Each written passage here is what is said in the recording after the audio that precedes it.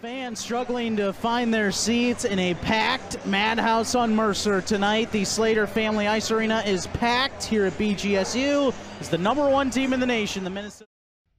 And fire the puck in and chase it.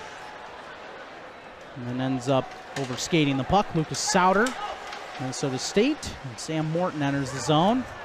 Sent it to the left circle, and another power play goal to open the scoring this time tonight. Ryan Sandelin's 18th of the season, and just like that, the Mavericks on the board first.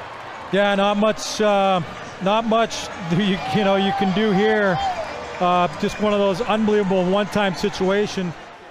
Lutz down below the goal line, left alone, and a nice save by Stover. And now a feed in front, and they score again.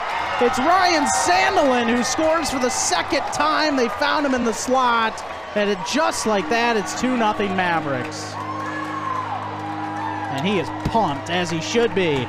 Goal number 19 for Sandelin. Yeah, and we're going to see here again. And nice job by Napravnik. He's trying to go around. He does score. He got the puck behind Christian Stover. That is a nifty move for Julian Napravnik. His 14th goal of the season in Minnesota State, up 3-0. College career, but there's a lot of teams professionally that are looking at him. So. And a wraparound goal for Minnesota State. That's to put Lutz. A capper on it. Reggie Lutz, who had an assist earlier. So Lutz factor, filling in for Smith is, again, they don't miss a beat. 2 minutes for unsportsmanlike conduct. Actually, Craig's got 10 minutes for misconduct. Okay, there we go. For Bully Grade.